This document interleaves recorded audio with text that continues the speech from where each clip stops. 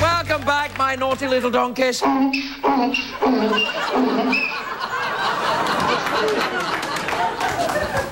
My next guest is one of NASCAR's top drivers. He won 4 races so far in his short career. He's been 20 times in the top 10 this year, something like that. I don't know. I don't understand it. Take a look at this clip. And the checkered flag is up for Carl Edwards, a very popular win.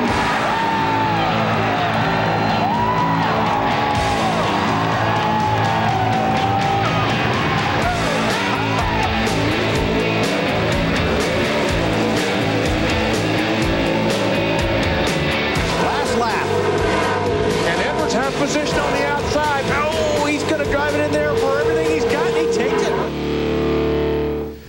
it. Carl Edwards, everybody. Carl Edwards.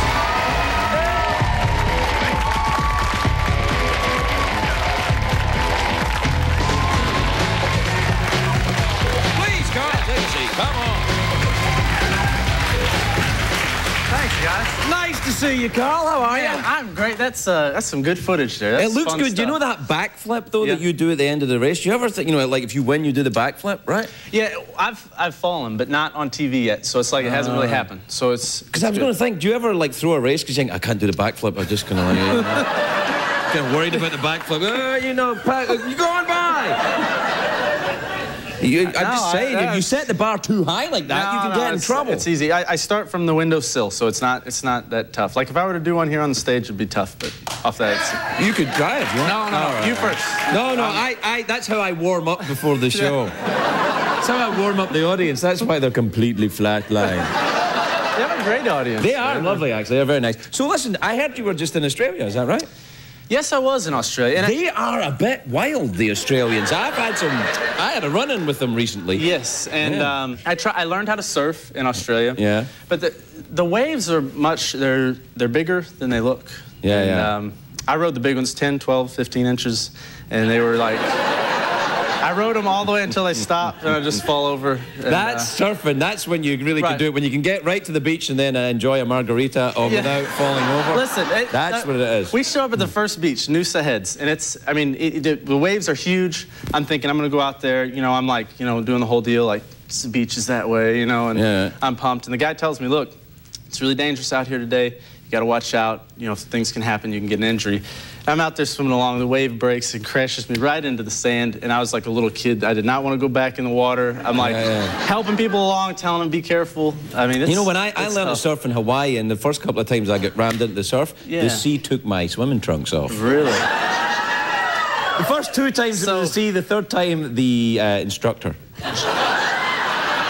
Djibouti in Hawaii. That's Yeah. big. No. It was, so listen, what have you been doing in the NASCAR this year? You have been out of control with the ramming cars and the fights with Tony Stewart. What the hell is going on? I didn't get any fights. All right, it wasn't a fight. It was a fight. No, all right. What happened? There was no fight. Okay, there was no fight. You were just... We have fun. The deal is we put so much into the sport, you know what I mean? Uh-huh. And it's like, I don't know. The other thing about Australia, people drive on the wrong side of the road. Don't tell me about Australia. Let's talk about that. Yeah. So what was the...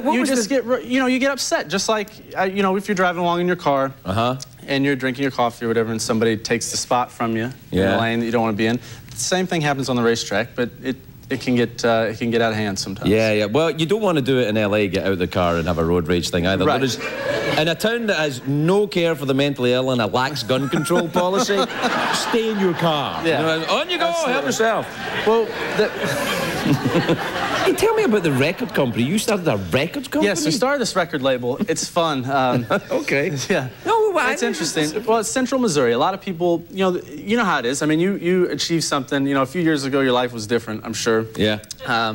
Yeah. I read parts of your book. Yeah. And these folks they're musicians and they have a dream and stuff. And we decided to create this little record label, and it's in Boone County, Missouri, in Columbia. And it's we got our new record coming out. It's back40records.com. You don't play then on these records? No. Oh, no. okay. No, I'm not on it. I talked a little bit on it. I spoke at the beginning, did a little intro. It's kind of fun. Ladies and gentlemen, please welcome, that kind of thing? Kind of thing, yeah. It was like that. And it's fun, though. It's different. And Do you fancy being in a band and playing a musical instrument? Okay, listen, I'm this bad at singing. I play the guitar a little bit, and I remember I was sitting there. Stairway to Heaven. 14. I bet you played Stairway to Heaven. Songs, I bet you. Yeah, everybody. House of the Rising Sun. All those. That's so right. These two songs should be banned in guitar stores. They are. Wayne's World started that whole thing. Oh, right, okay. So my mom actually told me, she's like, son, you can keep playing if you'd like, but I'd really appreciate it if you quit the singing. Oh, like, that's fair. I think that's all right. That's my mom. I think that's all right. Yeah. So this is for other musicians and stuff that you know? Right, it's for other folks, just to kind of, get out there and maybe they could be on your show someday or something. Yes, sure. I don't want to get you mad. I'm just saying. I know. No, I mean, tell me this. How long does the driving thing go on for? Because are you going to, like, is this for something that you do when you're done? Because how long Yeah, can you I don't race? know. I mean, look, I just like to do, have some fun. I mean, I just got off the plane from Australia. I'm all about just going out and doing some stuff. So when people came up to me and said, hey, we want to make this record label happen. Yeah. I figure we'll just do it. Yeah, why not? But the racing to me is just fun. So I hope that it'll last for a long time. But when that's done, who knows what I'll do, man. Do you ever see any of that Australian racing, the V8 or whatever it is? Yeah, Marcus Ambrose does that. I've seen it. You were in Bahrain, right? Right, and I saw some of it when I was there. It's like they're kind of like NASCARs, and they race them on a Formula One track. So, serious about the driving. You're from a country where they drive on the other side of the road. Originally, yeah. Okay, yeah. That's why I left. Though I didn't like that. I know. Other side of the road thing. Listen, it's hard. Like, I mean, I'm a driver, right? Right. I get in the car on the wrong side every time, first of all. Yeah. And I know people always joke around about this, but it's true. You drive along, I pull out into traffic, I'm driving on the wrong side of the road. Yeah, I used to do it like that. Yeah. When you're going in a tunnel, that's what you're supposed to do. That's very bad, yeah. So, but the weirdest thing is, we're sitting there on the street, and like, a car goes by and there's some little kid, sitting in the driver's side, what I think, eating a popsicle. I know. Yeah. And I'm like, who the hell let this kid drive? I know. Like, it doesn't register. You know what I always do now? It depends. No matter what country I'm in, I always think steering wheel towards the center of the road, and you'll be all right. Right. But the blinker's on the other side too. So the only way people could tell I was going to turn is my windshield wipers would go. Serious. It's the truth. It's nice to know you're. We got to go. We're out of time. Carl Islands, everybody. We'll be right back.